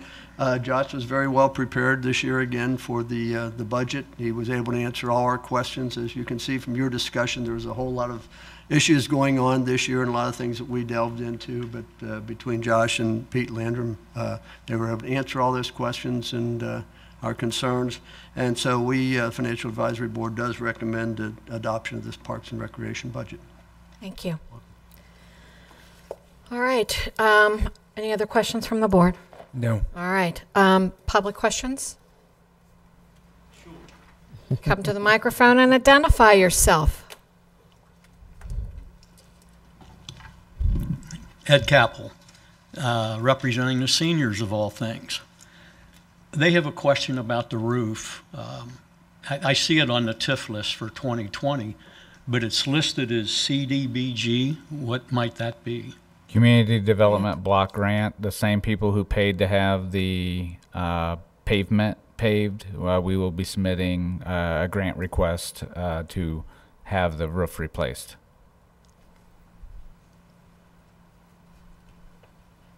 And was there any talk to insurance companies about the damage to the roof with all the storms we've had with homeowners' roofs being replaced? Yes, we actually submitted 2 claims because we weren't happy with their answer for the first one, so we had someone else come out and reevaluate it, and the insurance company came back with the same answer. So we tried twice after the storms, and they didn't feel as though it was necessary to replace the roof. And Josh talks too fast. Sorry. What makes up the 38,000 increase in shared services? That was the transition of the park coordinator position to shared services, but that particular position is only shared between the administration budget and the Parks Department, not all the budget, and not all the departments. So now you're paying for half of it or all of it? 75%. It was 100% under full-time salaries. So then, since it became a shared, 75% of that amount went under his shared service. So it's just a relocation and actually a reduction for him. The beer thing. If what Josh suggested, I know that Tony's expecting to have baseball tournaments Memorial Day, Labor Day, and 4th of July. So if you have a concert 2 days or 3 days before, I'm sure you can sell beer during those baseball tournaments. All kinds of parents sitting around waiting to watch their kids play ball. Just a thought. Actually, in conversation with Tony Capel, they use some of that, though, as their own revenue. And that's what Mr. Landrum was referring to, was that balance between the groups that use that and sell it. That's their revenue, that's their gain. And most people that we would be contracting with would probably want, no competition. So exactly. Yeah, I mean, Tony wouldn't be interested in any of the beer revenue. I'm just suggesting that you try to make it so that you can use that. Oh. And in fact, that's all I had. Okay. Thank you, Mr. Capel. And I'm done for tonight. See you later. All right. Thank you, Mr. Torbeck. Next, we'll go on to administration. Mr. Landrum, you're on. You want to skip concession? Oh, are you going to do concession now? I thought we pretty much tore that apart. I thought that dead horse got buried. There's not much to discuss, but go ahead. Well, I was going to Okay, Josh, let's hear it. Oh, yeah. Recycling's on there as we well. have that in TIF. Yeah, we have that in TIF. Oh, and recycling, yes. And recycling. Sorry. No, that's okay. I wasn't going to touch concession, but I was going to just touch upon recycling real quick. As far as revenue that transfers in, because of what we discussed about the park coordinator position moving into shared services, one of that being the recycling fund, there had to be more of a transfer in to cover that cost. And then we actually just got an email today about the litter prevention contract. That'll be no longer existent in March. They might, Dan might be able to talk a little bit better about this, but Hamilton County Sheriffs basically are not continuing that program. We're hoping there's a different organization, I forget what their name is, that could step in and do it, but we're not certain yet. So that number could fluctuate. Right. See, what used to happen, and this is what's very frustrating on this, okay? We used to, through that program, used to be able to sign up, and we got free for the sheriff's office, and I think the recycling people paid for it, reimbursed the sheriff's contract or however, that they would come, and here's the big kicker, is that we're talking county roads, for the most part, litter pickup. And so that was great, and then all of a sudden, all the amount was 50% reduced. Well, we went for, what was it, 6 months, first 6 months to 9 months. We said, those are county roads. We're not going to pay to have litter picked up on county roads. That's not our right-of-ways. Well, after we got months and months of calls, of complaints, and we figured it was best for us to pick it up or it wasn't going to be done, and it made a big black eye on the township as far as appearance-wise. So that was about, $2,500 a year, somewhere around that vicinity. Well, we said, okay, we can do that. Now we're at the point where, okay, now the sheriff's not even going to do that, and we don't even know what the cost would be or who would do it.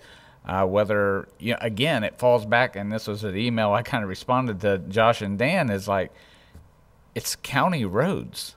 It's county right-of-ways. It's really not township responsibility to start with. We were trying to go above and beyond for our residents because we didn't like what we were seeing.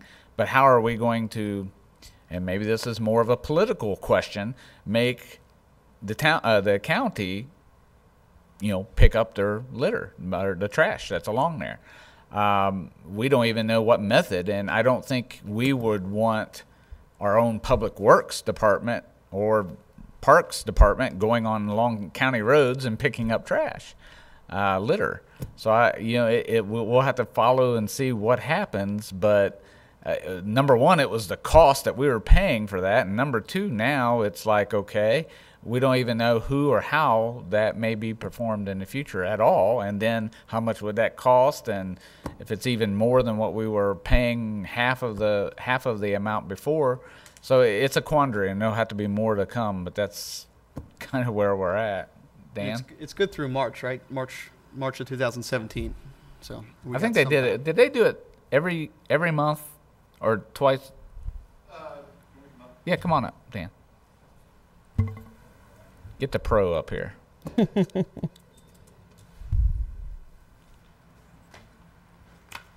please, Dan, correct me anywhere I may have been wrong. So far, you're right. The service that we got from the county, the city of Cincinnati will pay half of the Hamilton County Sheriff's. The email that we got today from Recycling or Hamilton County Environmental Services said that the city will no longer pay that. The Sheriff's Patrol immediately has stopped. Keep Cincinnati Beautiful has agreed to take care of the rest of the year. We are paid through March of 2017. So Keep Cincinnati Beautiful has grouped together with a nonprofit called, I think it's Lawn Care.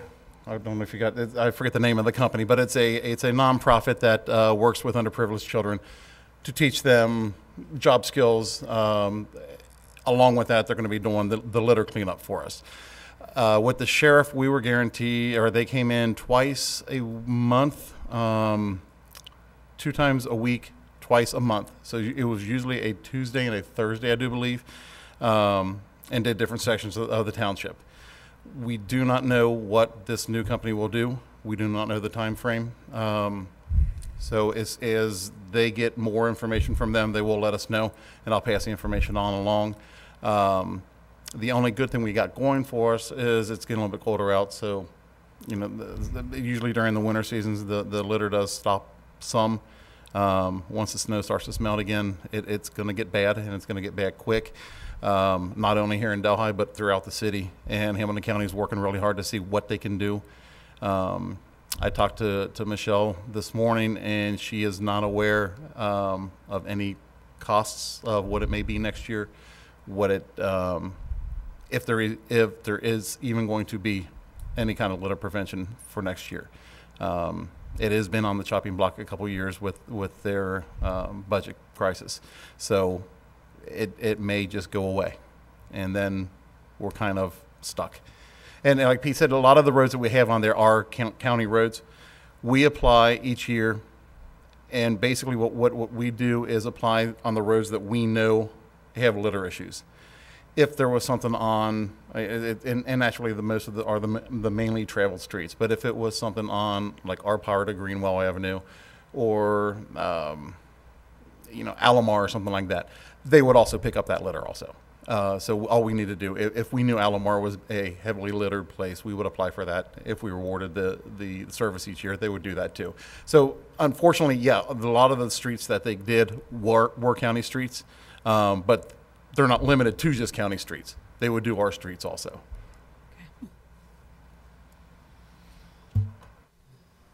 Bottom line, what is recycling going to cost us then? You've got this. The recycling rates are actually, with the new agreement with Rumpke, the recycling rates have gone down some. Not a lot. Unfortunately, Hamilton County, with the residential recycling incentive grant that we apply for each year, they are reducing the amount that's going to be awarded. So what that means is we are averaging probably about a 9.2 recycling rate in the township. If we can get that, which puts us in a certain bracket, the more we recycle, naturally, the more we get. We're in competition right now with naturally the city of Cincinnati, but also like Ross Township. I can't think of the three entities that just did the garbage agreement. All of their recycling rates have skyrocketed. So they're going to be taking more of the residential recycling incentive grant away from Coleraine Township. Coleraine, yeah, that's what. Their rate, I think Colerane's recycling rates have nearly doubled. So that piece of pie that Hamilton County is reduced for next year is being reduced more and more because of the garbage agreement that they have. So we're fighting for ways to increase our recycling rates to try and keep basically our money at the same. And Hamilton County is great to work with. Environmental services are great. They have, we'll meet every once in a while and talk on the phone a lot and come up with different ideas on how we can attempt to increase our recycling rates. There was a suggestion earlier this year, I think Trustee Sturts made it, about increasing our recycling or cleanup Delhi days, maybe adding an additional one. We can do that. With the cleanup day, there is not a lot of recycling done there. That is mainly trash. We can look into doing electronic recycling. Also, we can now do recycling of carpets, clothing, that can all be applied toward the grant. So we can expand our cleanup day to include carpet. We can expand the cleanup day to include, clothing. If we want to, we can electronics. Oak Hills and the Mountain have a really good electronics recycling day program going on. We might be able to partner with them also. So there are various ways that we can look to increase our recycling rates. The cleanup day mainly is garbage right now. We do take tires, we do take, the whiteware and things like that. But the main part of that is just the garbage. Well, and like he said, the grant itself is being reduced because they're just cutting it. And then because other jurisdictions are increasing their amount significantly because of having trash districts and stuff like Coleraine did, they're getting the bigger piece of the pie of what's left. So ours keeps going down. This does present that the transfers in subsidy is $15,000 now to the recycle grant, where just a couple years ago it was hardly anything. So I will remind the board, and I know it's a great service to citizens, to residents, but this is a non-mandated issue that we're not mandated to recycle for residents.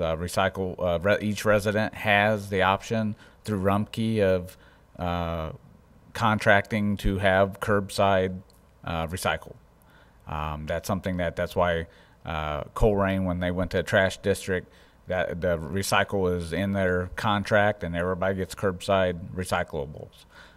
So that it's just one of those things. Now, for now, the general fund can continue to subsidize this, but at some point in time, if that keeps going down and keeps going down, it's one of those items that we're providing a service that's not a mandated service, that, it's not in the township's duties that we must perform recyclable for citizens or residents, but it is something we're doing because it doesn't benefit everybody. Because what about the argument could be made that people pay for curbside assistance and they don't get anything out of that, yet tax dollars are being paid for that. It's that whole argument. I think it's a great service. If we didn't have if we had recyclables but didn't have, say, the bins and stuff like that, the grant money that we could get would go towards more cleanup days and prevention stuff. But now it's really the grant money is being used to pay for dumpsters. The recycled dumpsters is a big cost. 5% of Dan's salary of his time is coming out of this, because all the time he spends, and from compacting and cleaning up and picking up and the grants and everything. That's why we felt, of course, then really that's kind of, we put that there, but then of course it's general fund subsidized, so it's kind of helping pay for it. All right. Was there anything else on recycling? Trustee Oswald, question? Yep. Trustee Sturts? Yep. Fiscal Officer Luby? Nope. All right. And next we have TIF. There's only one in TIF for 2017, and that was the flat roof for the lodge is in bad shape. So it probably needs to be replaced sooner than later. I mean, it's not doing well. And me and Pete sat down and talked about TIF requests and what needed to be done, and obviously that came up. But one of the things that came up as well is, it's no secret that I'm trying to get the park office over into the park. I've tried, mentioning different avenues and different ideas, and I think this one's my best.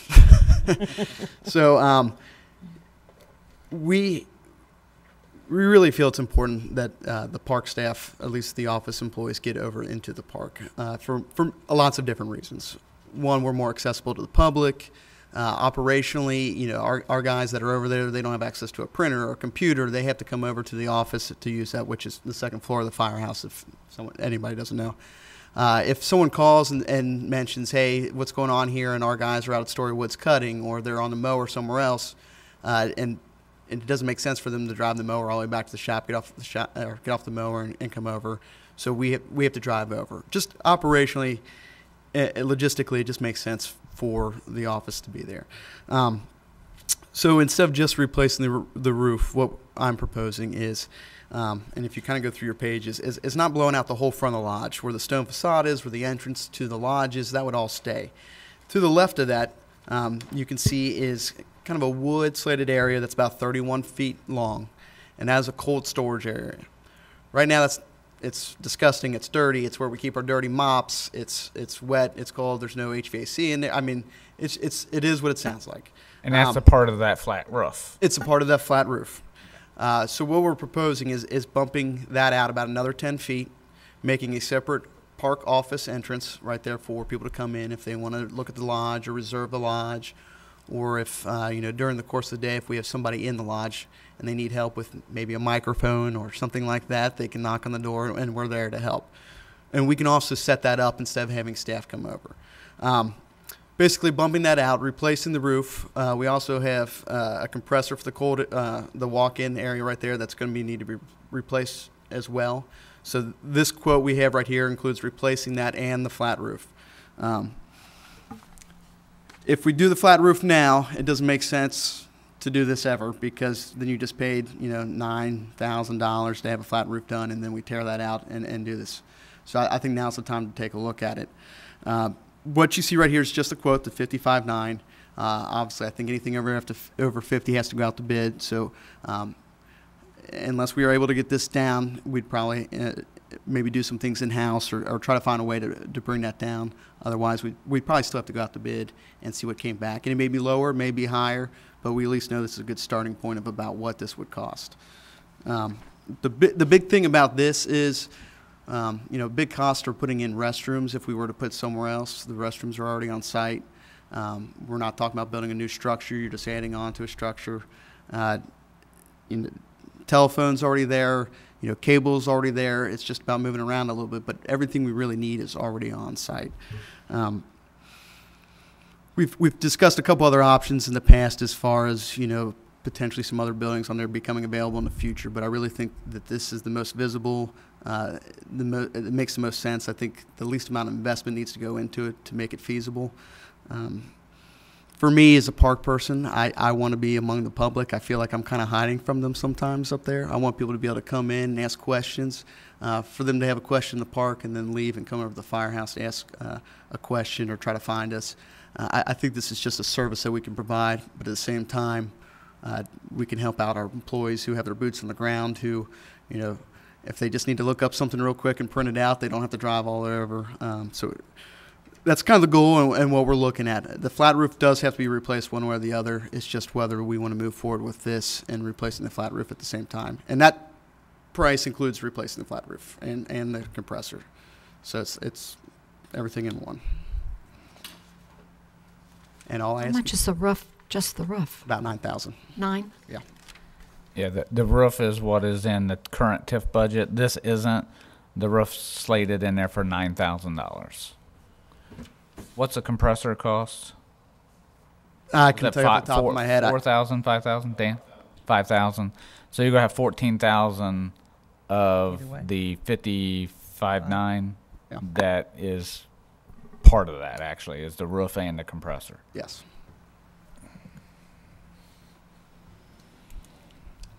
Okay. Questions? Trustee Oswald? Nothing. Trustee Sturts? Nope. Thank you. Obviously, you've got a lot of paperwork to do, I guess, and we'll be hearing from you on a few things here. Yes, shortly. Okay. Fiscal Officer I'm good. Luby, you're finished? Yes. Can we dismiss him? Yes. Oh, okay. Thanks, Josh. Thank you, trustees.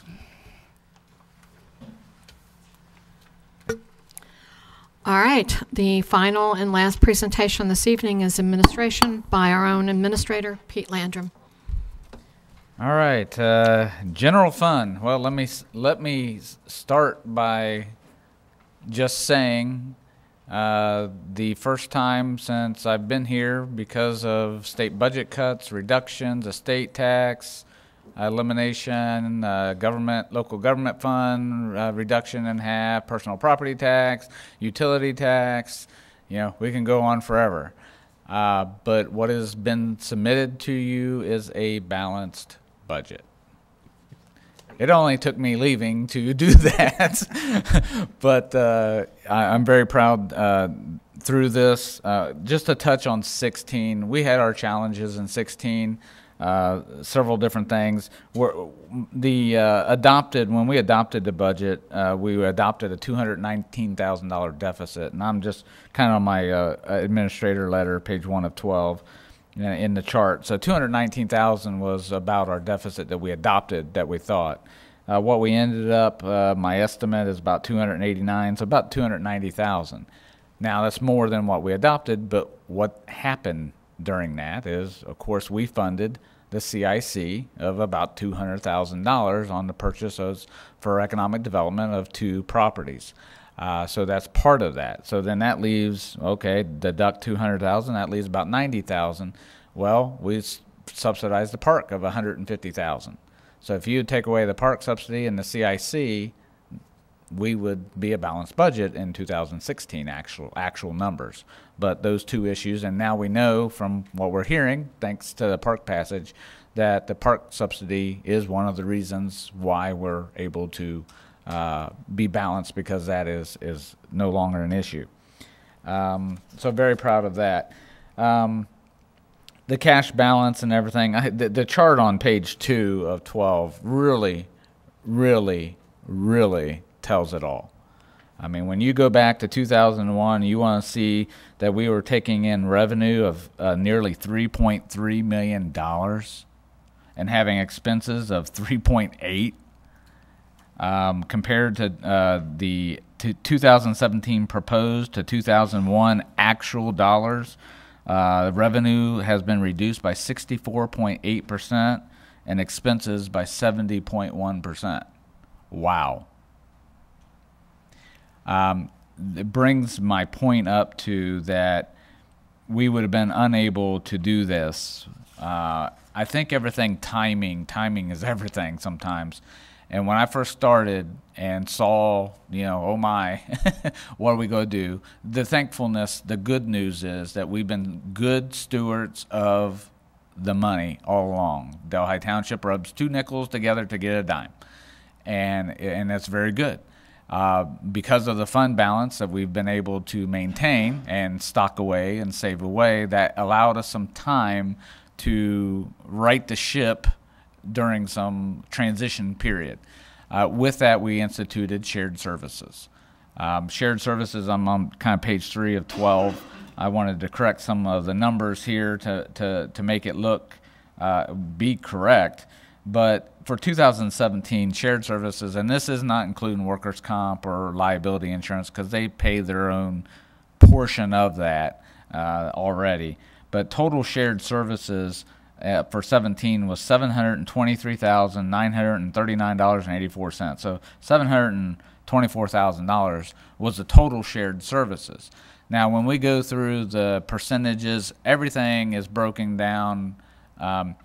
Give you just so people understand, shared services for the employment side, for the staff-wise, the HR manager is shared services. Our assistant to fiscal officer is shared services. A facility foreman is shared services. The 2 mechanics are shared services. And of course, we talked about Mr. Ryan. His position is partly shared services, but just with the admin and recycle.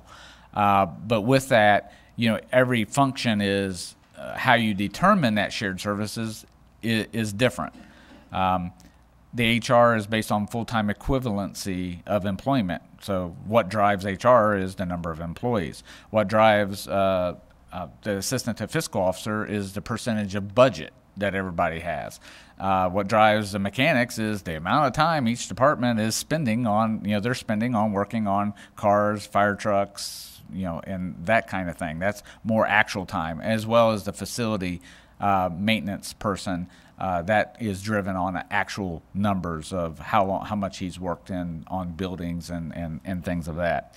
So just to give you, how was this? When I first came, I did it the first year and estimated it, and it took us a 2-year transition into it, where general fund reimbursed the first year 67%, 33% the second year, and 2016 was the first year that it was fully on the backs of the actual levy funds, which included, though, the first year we did it, fire department, I included an estimate in the fire department of the shared services, and that was part of the levy. So it passed with that.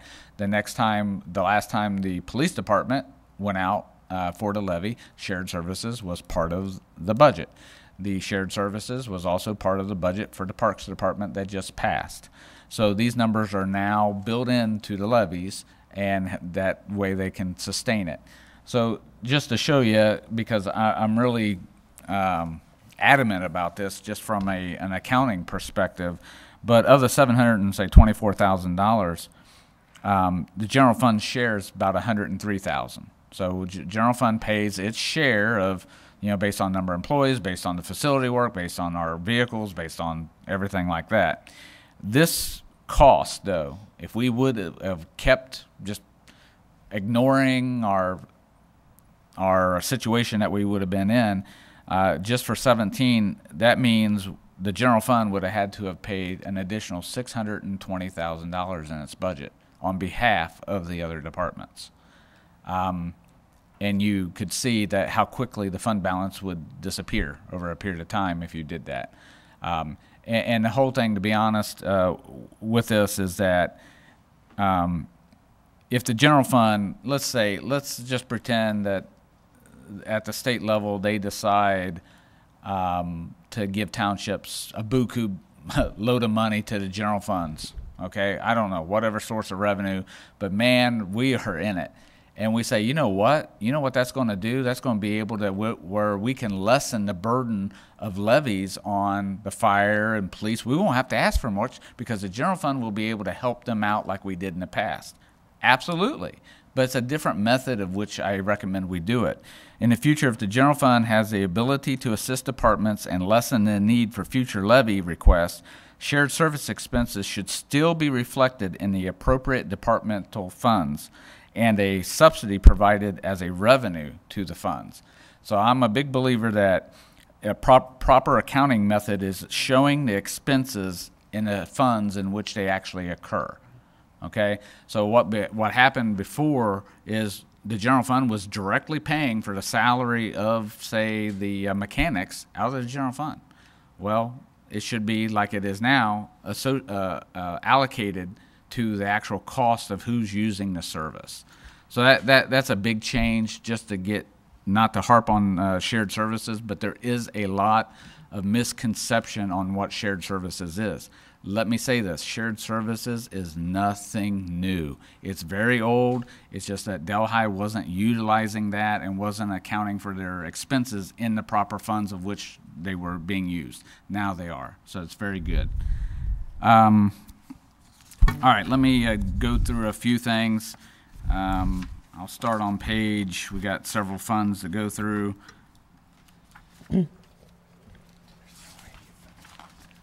All right, let's I'm under the administration section now, page 10 of 23. 10 of 23.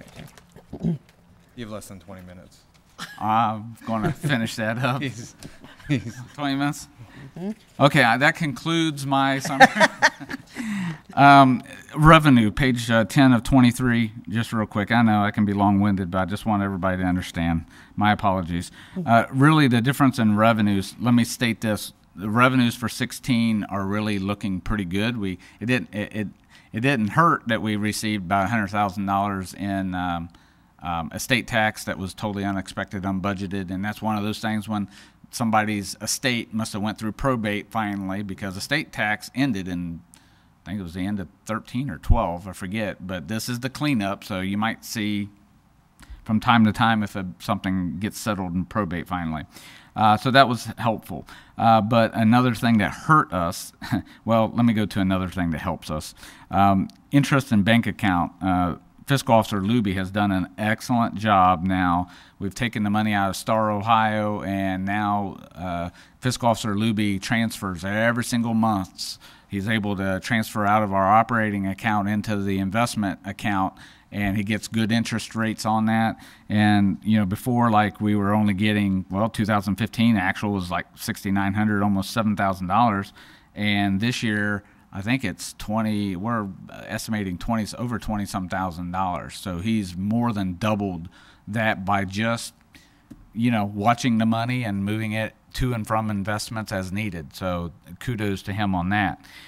The bad part, and so we are estimating the adopted budget is going from $9,600 in the 0901 account from 16 to 25,000 in 17 because he's doing such a good job. The interest gain lost, this is the 0905 account. This is the regular investment accounts that we pay Fort Washington that they do our investments for. We had budgeted basically $71,000 in that. The previous year, you see, we almost did $91,000, so that doesn't sound far off. We may be lucky to break zero this year. If Jim wants to bail me out on explaining this, this number reflects our net gain and loss. So as they buy down points, or go ahead, Jim. Basically, so at times, you know, they may be buying investments at a premium. And I think that's why you've seen, like in 2015, where our investment income was $91,000. You know, when it comes time to sell these investments, we will take a hit. So it is a matter of timing. You know, they are the professionals. That's what we pay them for. So, you know, we we're kind of at their mercy to get us the best return on our money. So we might have years, like this. So unfortunately, we hate to see those types of swings, but it's not uncommon.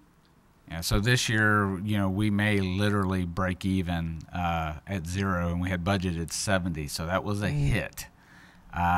We did ask what their best projections were. I budgeted 70.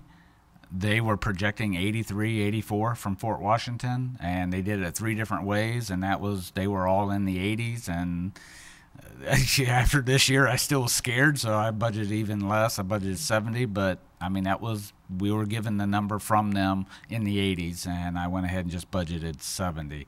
Again, it's all based on their timing and premium, and in the long run, with what they're doing, their strategy, it is going to benefit us. But you just may not feel the benefit in one year and then get 90 or 100,000 the next year, and it just makes a little bit of swings, and it's a little bit unpredictable.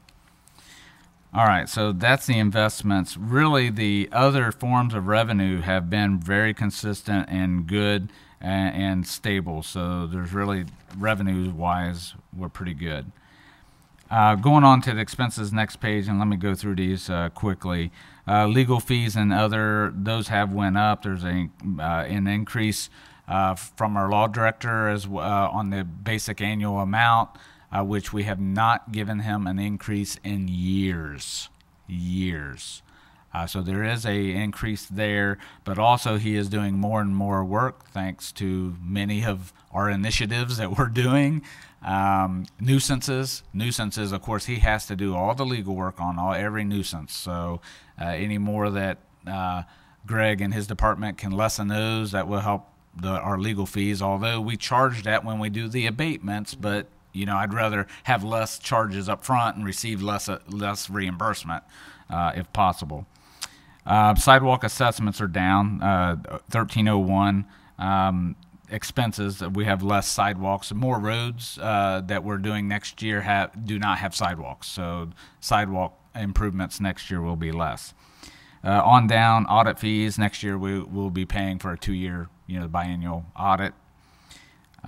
Election expense for next year is down compared to this year because all we'll be paying for should be out of the park levy that we just ran, which should be very cheap considering it was countywide election, nationwide election, all those other costs.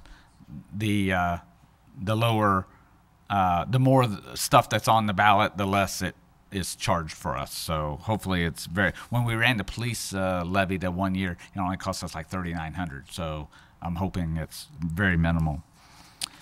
Next page, just trying to cover some of this quickly. Economic development initiatives in 2641 is $20,000. That's an increase from the adopted of the $5,000, but it's down, of course, from our revised because that's where we bought the homes. There is a potential that one of the properties, if we, and this would be on the CIC part, but that amount is to help pay for any of the, I'm not going to have the electric off, but we do have the water off, but you still have to pay a minimum service charge and all that. And Greg is going to be applying for grants for demo and all this other stuff. But we do have a possibility of, how many times? 10 minutes? Possibility of maybe renting one of the places out. If that would occur, that could help us offset some of these costs and would transfer less of general fund costs. Is a potential that way we lessen general fund costs. Transfers out is the next line item. We're $325,000, and that's down significantly because of the park. So all we're subsidizing now is $10,000 for the park for reimbursement for the services they provide, reimbursement subsidy to the zoning fund, the community development, and subsidy of $15,000 to the recycle fund.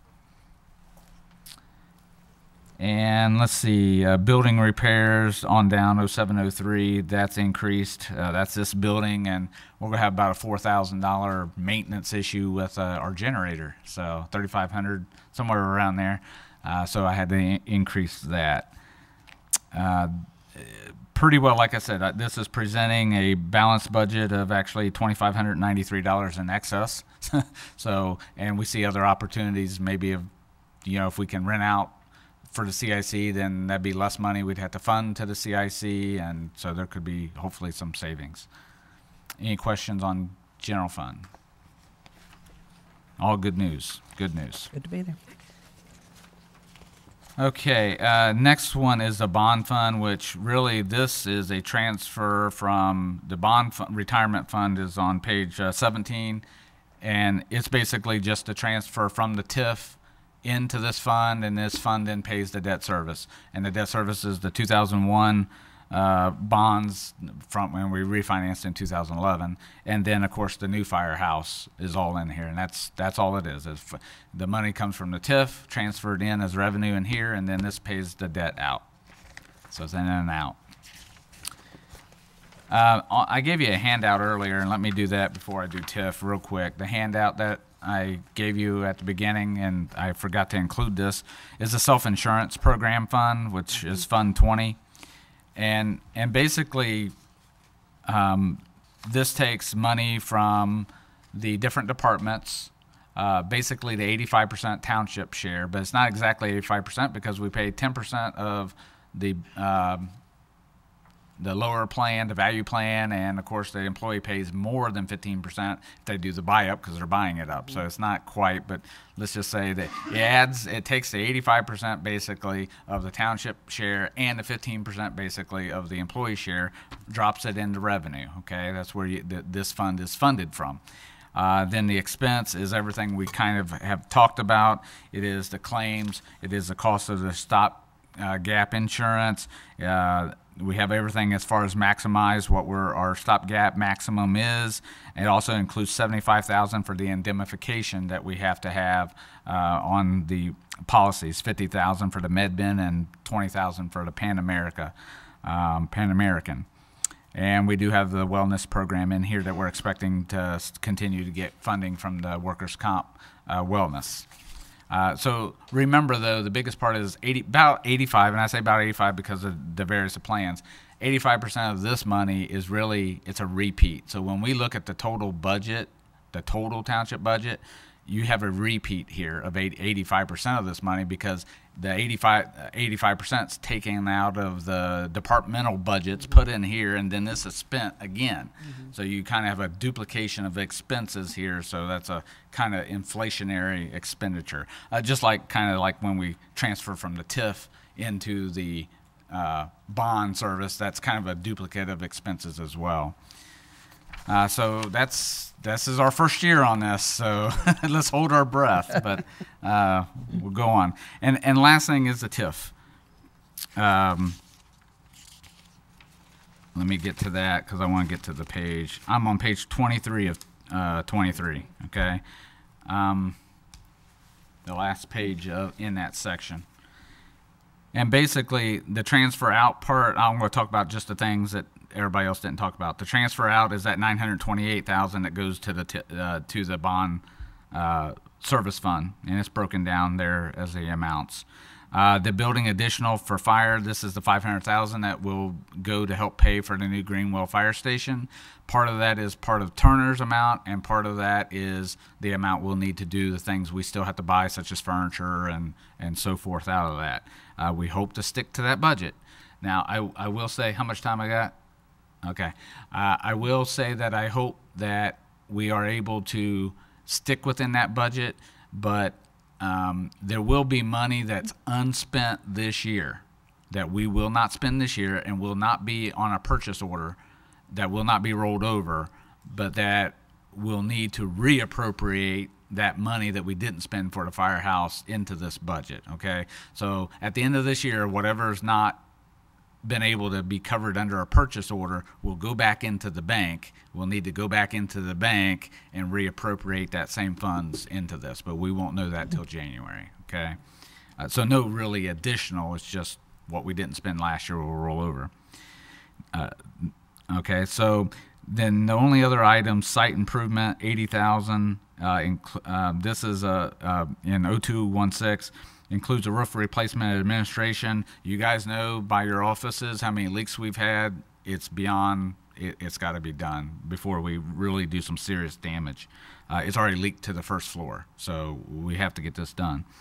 Security systems replacement, admin and police, of $50,000 as well. And as we've talked about, the new Greenwell Fire Station, the other 2 fire stations all have this same security, and we're going to be able, employees have to be secure. The buildings need to be secure under today's environment. So this helps them all under one operating system where they can, a person can manage who has access to what by the, the use of the card. So it's very good. Computer equipment, $38,000. That's IT capital. Loan payments, $16,000. That's part of the public works debt that continues to move forward. And I will say that Ron's amount was $450. That was reduced by $50,000. And the rest are the reimbursement to schools to make them whole, and other fees associated with the TIF. And then, of course, Josh mentioned $9,000 is the last item, that whether you decide to do the flat roof or go on. And I better hush. 3 minutes. And I think that's it. On 16, that was it. I think I've covered all the funds. All right. Brian Gilligan, FAB representative, administration. As with all the other ones I've been up here for, Pete and Jim have both answered any of our questions. We do not have any issues with what's being proposed for administration, and we recommend that you approve what they've asked for. Okay. Thank you, Brian. Thank you, FAB. Any questions from Trustee Oswald? No questions, just good job, department heads. Good job, FAB. We're short on time. I'd say more, but great job. Trustee Sturts. Same thing. Thank you again for all the work that you do. We know it's a lot. Thank you. Super. Thank you, Fiscal Officer. Thank you. All right. I think we're out of time. Oh, we have 3 minutes. Oh, well, Should we sing? We could. Well, I do have one thing. Okay. Quickly, 3 minutes. But no, I can. Part of the TIF that I am recommending that we have to have, unfortunately, and this came after the budgets were submitted, it's a total of $18,825 I'd like to submit on TIF. That is all part of our HVAC controls, hardware and software at various buildings, but you're talking the senior community center, you're talking this building and fire headquarters, that if we don't do this, we're actually going to lose control and the ability to control our heating and air. And that, I don't think the seniors would like that, but don't like what they have now. Yeah, but it's a need. It's about $19,000 to do that, and I'm recommending that we do add that to TIF. Keep in mind, on TIF, we did receive You mean to add that to the bottom line? Yeah, to the TIF additional budget. spend. Yes, but keep in mind what wasn't included in here is that we did receive about $100,000 more in TIF that we just found out about a couple weeks ago than we were expecting, which is good news. So that inflated. We got about $140,000 more in TIF. So TIF has increased, which is good. So that would help us out. But I'm recommending that, or it's going to cost us more. Is that number reflected in this available? 100,000? No, it's not. It's now. not in there. No, Okay, because so that's we brand new. have That's what I'm 100. saying. So the number's $100,000 more. Okay. So that's good. All right. All right. Well, then that, without any questions from the citizens or public, all right, then that will end our budget meeting for November, 17th? 17th. Thanks, everybody. Thank you.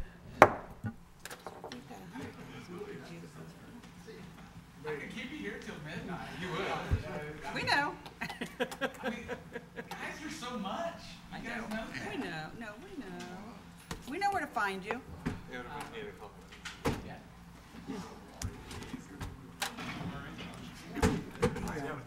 Oak Hill's thing the other day.